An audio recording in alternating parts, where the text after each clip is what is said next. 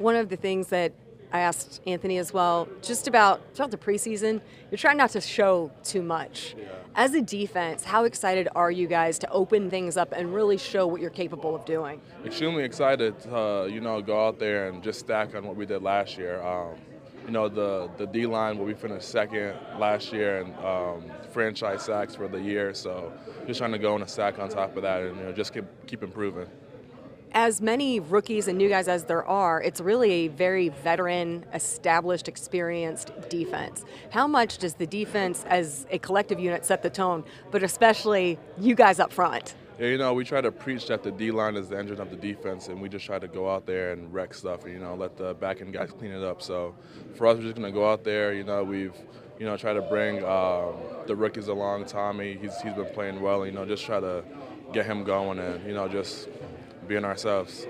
Of course, during the preseason, you want to keep so much of the playbook close to the vest. You don't want to show too much early on. How excited are you guys to really open up the playbook and put on display just how explosive and dynamic this Colts offense can be? Very excited. Just go out there, play my first official NFL game, and then play with the guys. So, we were all excited to just open up the playbook a little more and get this thing rolling.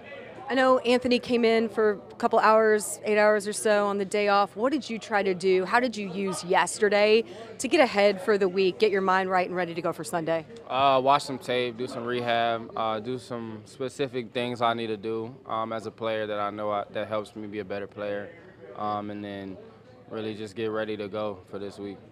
You've kind of seen what they've been doing on offense throughout training camp and practice. Like, are you almost excited to see what it can be in a game where no one else has really seen that No, yet? for sure. And obviously during the preseason, you're holding back on, calling the plays that you really want to play in games and stuff like that. And there's not a whole lot of scheme that goes into preseason.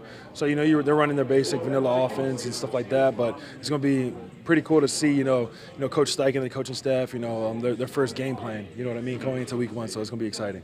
You, of course, have lots of familiarity. Sorry, James. You, of course, have lots of familiarity with Jacksonville. Talk about how, obviously, they kept things pretty watered down in the preseason, too. How beneficial is it as a defense to have gone up against a quarterback, young quarterback, dynamic quarterback like Anthony Richardson, who can make plays with his strong arm and his legs when you know that they're going to try to do the same things with Trevor Lawrence? Yeah, definitely. Obviously having familiarity with the staff, and obviously even the players, knowing what you're going to go against. It's not a surprise, even though they run some of the basic stuff in the preseason.